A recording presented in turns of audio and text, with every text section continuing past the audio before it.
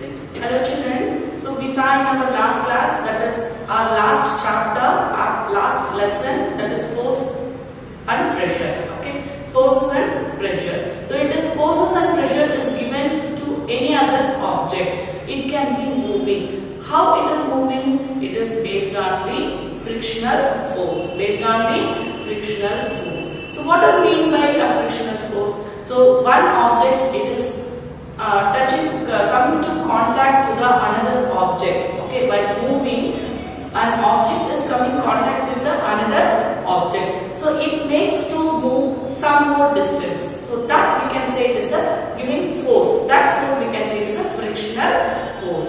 For example, a ball is moving on the ground. Okay, a ball is moving on the ground. So ball, the surface of the ball and the surface of the ground is both are coming with contact and it is moving. Okay, so at end the ball comes to rest. So there it is a friction. So the frictional force stops the ball. The frictional force stops the moving ball. We can say it is a frictional force. Okay, so let us learn about a friction. Okay, learn about friction in this class. Okay, so what does mean by friction? The familiar examples. Okay, so can you remember the examples?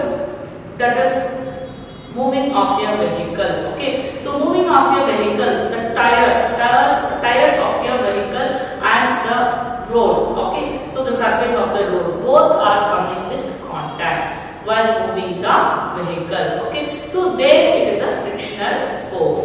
So the frictional force is depends upon the surface of an object. Okay, so that is increase of force or decrease of frictional force based on the surface of the objects. Okay, and so a driver of a car or a truck slowing down, okay, that is slowing down the vehicle at a traffic signal. Okay, so in a traffic signal we have to stop the vehicle. While moving fast also, while we are seeing the traffic signal, we have to stop the vehicle. So while stopping, there is a frictional force about, that is the surface of the tires on the vehicle and the surface of the ground. Okay, so both are comes with contact, it stops the vehicle. Okay, so there we can say it is we can observe a frictional force. So what is meant by friction? So both the surfaces of an object comes with contact, so that makes the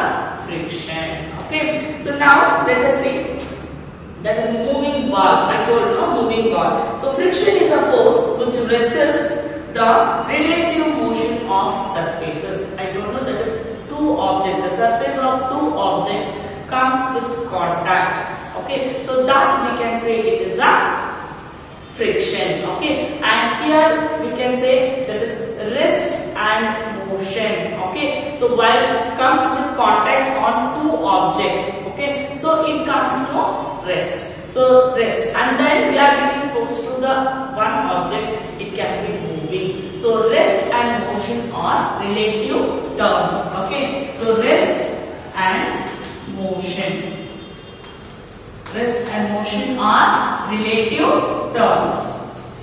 Rest and motion are relative terms. Okay, so while comes to rest, we want a frictional force. We want some force. Okay, so that is all types of surfaces. Okay, they will be including in the frictional force.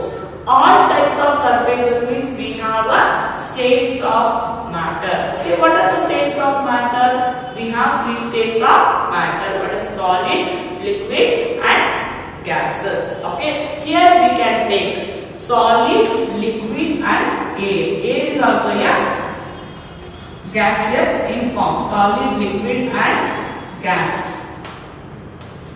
So this gas we can take here, it is a air. Okay, so in these three states also, these three surfaces also are in a frictional effect. Okay, so the surfaces of like solid, liquid and air offer the force of frictions. Okay, so let us say one example for this. Okay, solid. Okay, solid means I told you that is it is a moving of a ball on the ground. So ball is moving on the ground. So this is example for a solid, okay, and liquid. So liquids, okay. So here we are pouring a water on the glass, and on that we are pouring the kerosene or petrol or any other oily liquid we are pouring on the water, okay. So both doesn't mix, is it right? Oil and water doesn't mix. Why? Because the density of oil is less than the water. So it also having a friction, okay. Solids are also having a friction. Or we are pouring oil on a surface on the ground, okay. We are pouring oil, okay. So oil is a liquid, isn't it? Oil is a liquid. It flows on the ground. So while flowing that oil, there is a friction. So there is a frictional force. The oil is moving on the flow, is it right? So there is a friction. And air, okay. So here air. What is the friction here? Aeroplane moves on the sky, is it right? So there also there is a friction, okay. So always friction opposite direction, okay. So frictional force always applies in the opposite direction, okay. So that is direction of movement, okay. So friction is always occurs in the opposite direction of the movement, okay. See here air is there, is it right? Air. So aeroplane is moving like this, okay. The air is flows like this, is it right? So opposite direction of air, aeroplane is moving opposite direction. So the friction is applying opposite. So while friction is applying opposite means the vehicle or any other objects can be come to rest, okay. While ball is moving on the ground, is it right? While ball is, so this is a ground. So ball is moving on a ground, okay. While ball is rotating, the force is applying in the opposite direction. While the frictional force is applying opposite direction of the ball, the ball comes to rest. The ball comes to rest, okay. So the frictional force is always opposite direction of the movement of an object. This comes in your 1 mark question, is it right? Keep in your mind, children. See, the frictional force always acts opposite direction of the movement of an object, okay. So these are the properties. See, rest and motion are relative terms. What is the friction? So friction is the force which resists the surface of the, that is which resists the relative motion of the objects. Relative motion of the objects, that is surface of the objects, okay. What is the friction? Friction is a force. Friction is a force. There is opposite direction, okay. Frictional force is always opposite direction. What is the friction? Friction is a force, okay, which resists the rest and motion, that is relative motion of the surface of the object. Friction is a force which resists the relative motion of the surface of the objects, okay. And it can be applied on all the states, okay. It can be applied on all the states of the objects, and it can be shows the opposite direction of the objects, movement of the objects, okay. These three are the properties of friction. What does it mean by friction? It resists the relative motion of the object, surface of the object, okay. And then it applies on all the three states, okay. And frictional force is always moving in the opposite direction of the surface of the object while moving the object, okay. Opposite direction of the moving object, okay. So in any object we can take any example, we can take the frictional forces applies opposite direction of the moving object, okay. While we are braking the vehicle, we want to stop the vehicle on the traffic signal, we want to brake it, okay. So the tire of the vehicle is moving like this, is it right? The frictional forces applies on the tire on opposite direction, okay. While moving the tire, while moving the wheel of the vehicles, okay, the wheel is moving, so it flows on the road, okay. So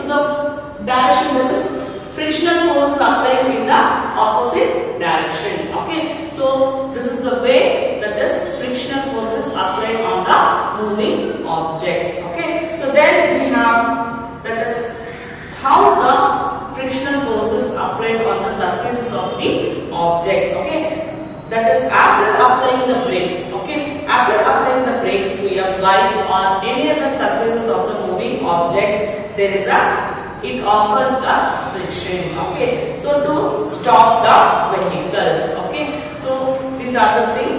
Then factors affecting friction. So these are the frictional force. Okay, that is the properties of the frictional force. And what are the factors which affects the frictional force? So what are the factors? I told here only, that is it moves the opposite direction, and also, okay, that is the irregularities on the surfaces of the objects, the irregularities. Okay, factors.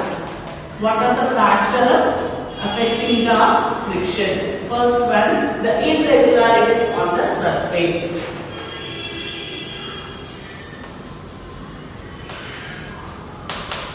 The irregularities on the surface of the object. What does mean by irregularities? Okay, so here the surface is very smooth, isn't it? It is very smooth and it is a regular way on the ground, means we can say, so we can say the ball is moving at a same direction. Okay, if there is no level on the ground, okay, it can be like this. Some more unlevel grounds. Okay, some more unlevel grounds. Okay, so here the ball is moving like this. Okay, so the ball is moving, rotating and coming like this. So it can be straight here.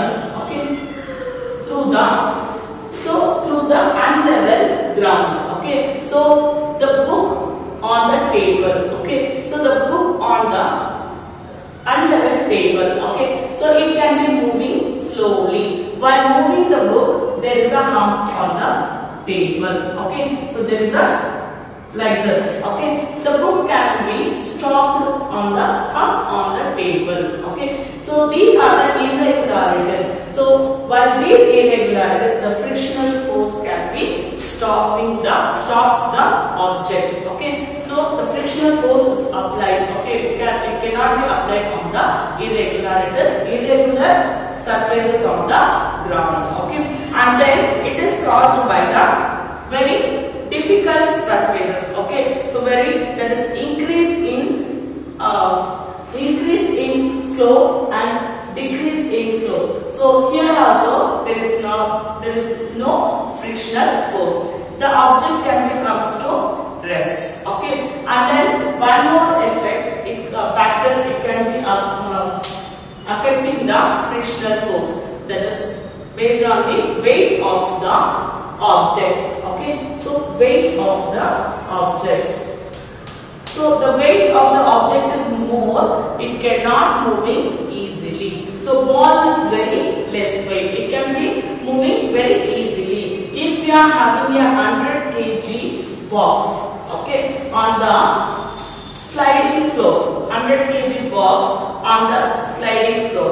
Okay, so it is moving slowly on the floor. If it is very lightweight, okay, 1 kg box, so that 1 kg box is moving very faster than the 100 kg box on the sliding floor. Is it right? So based on the weight of the object also, it affects the frictional force on the surfaces of the object. Okay, and then regular surface offers more force of friction. So irregular surfaces doesn't offers the frictional force. So it is a regular surface things. Okay, so it is a regular surface. That regular surface offers more friction. Okay, more friction. It moves very fast. I don't know, that is less weight objects are having more friction comparing to the high weight objects. Okay, as the same here also, irregular surfaces doesn't offers the frictional force and regular surfaces are having more friction. Okay, So these are the factors affecting the frictional force on the objects, okay, surfaces of the objects, okay. So we are seeing day-to-day life so many incidences that is having frictional forces, okay. So we are walking on the wet floor, okay. We are walking on the wet floor. Suddenly we are having a slippery surface. So we are fell down, okay. We are having to fell down on the slippery surface. So that is also based on the frictional force, okay. And we are having so many things, okay, on our hand. So that also we are slipping it out, okay, based on the frictional force, okay. So many things we are seeing in our day-to-day life. Is it right, children? Okay. So now let us move on to the another topic, that is types of friction. Now we saw what are the factors which is affecting the friction, okay. So that is irregular surfaces and weight on the objects. Is it right? And based on this we have a types of friction, okay. So types of friction. What are the types of friction?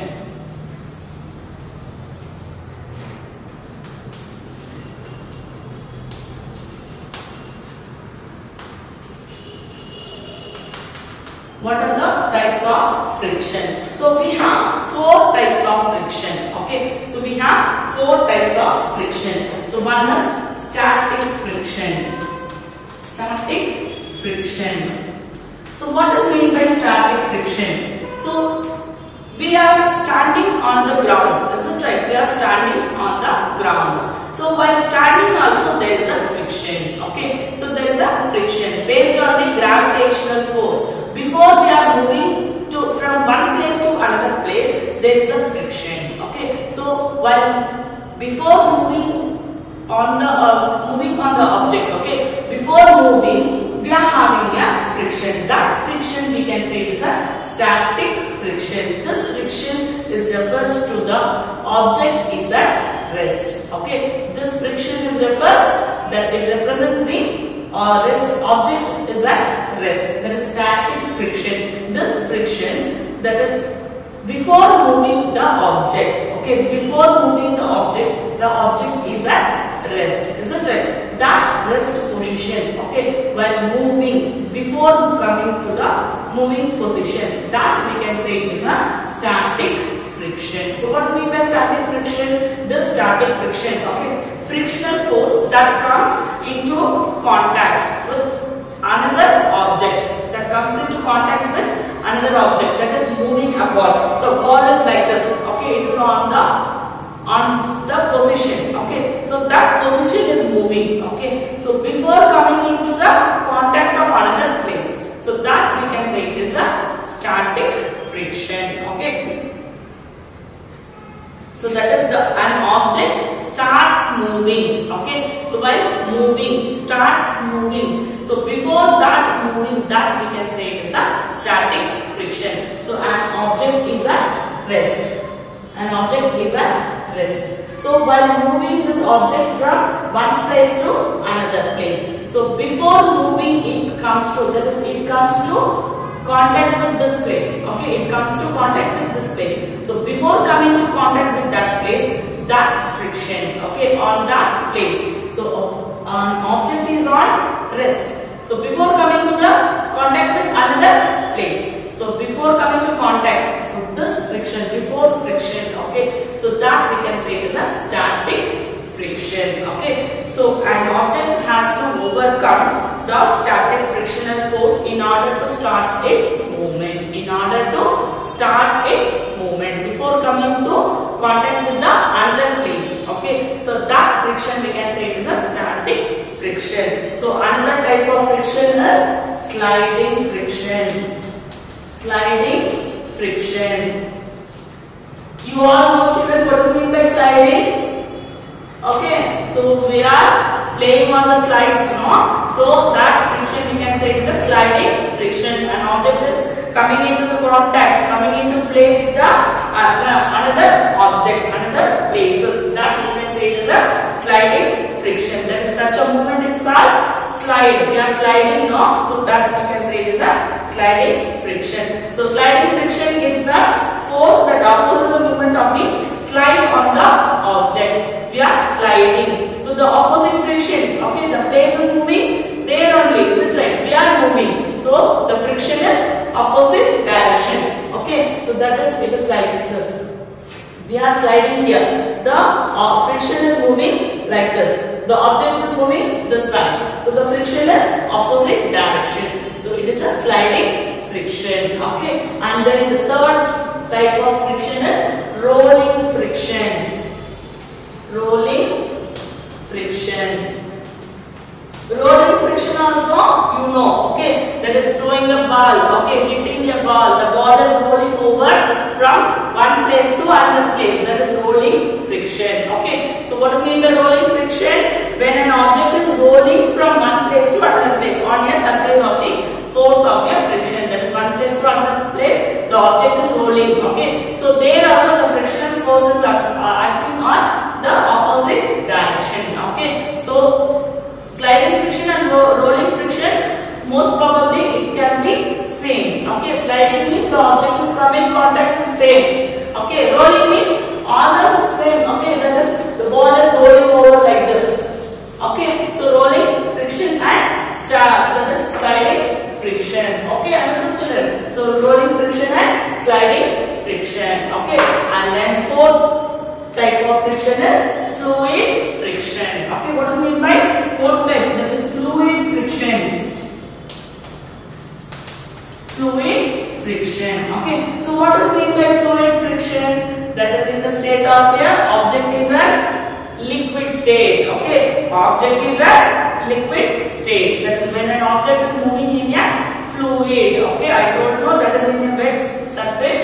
Oil is moving, that is, or we can say this very good example, mercury is moving now. While seeing mercury is moving, that is a fluid friction. Okay, so that is, it exerts the fluid friction upon the object. Based on the object, it can be depends on the surface. Okay, so in a wet surface, we are pouring the oil, that oil is moving from one place to another place, that we can say is a fluid friction. Okay children, understood children? Okay, so these are the types of friction. What are the four types of friction? One is static friction. Okay, the static friction can be applied before moving the object. Okay, and second is sliding friction and rolling friction and fluid friction. Okay, so what are the advantages of friction? Okay, so what are the advantages? What are the advantages of friction? So we can write by the frictional force. Okay, we are having a pen now. The pen tip is moving on the paper. While moving on the paper, there is a frictional force. Is it right? So we can able to write. We can able to walk. Okay, we can able to stand also. Okay, so these are the uses. Okay, so we can able to fix the nail on the wall. Okay, that is also a friction. Okay, so advantages of friction: we can able to eat. Okay, we can able to eat, and we can able to walk. We can able to write.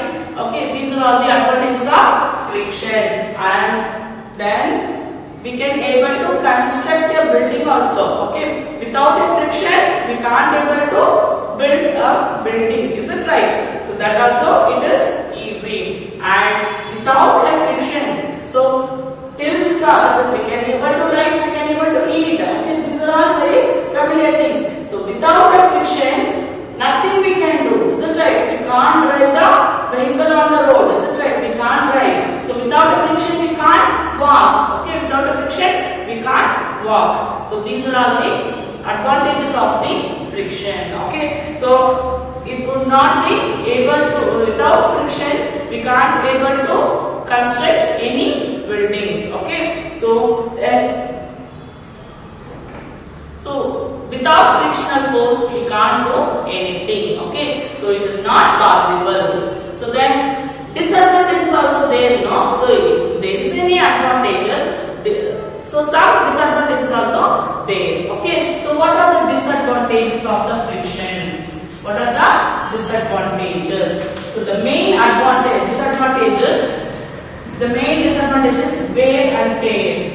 Okay, so wear and tear is the main disadvantages. What do we mean by wear and tear? So we are wearing a shoes, no? That shoes are coming into the frictional force. The soles of the shoes are tearing. Okay, so that is wear and tear. That is disadvantages of the frictional force. Wear and tear of the objects. Okay, such as that is moving parts of the vehicle. So and machines also. So in some machines are coming with contact. The parts of the machines are coming with contact. So that can be spoiled. Okay. So that frictional force is spoiling the objects of the parts of the machine. Okay. And the soles of the shoes are comes to tearing.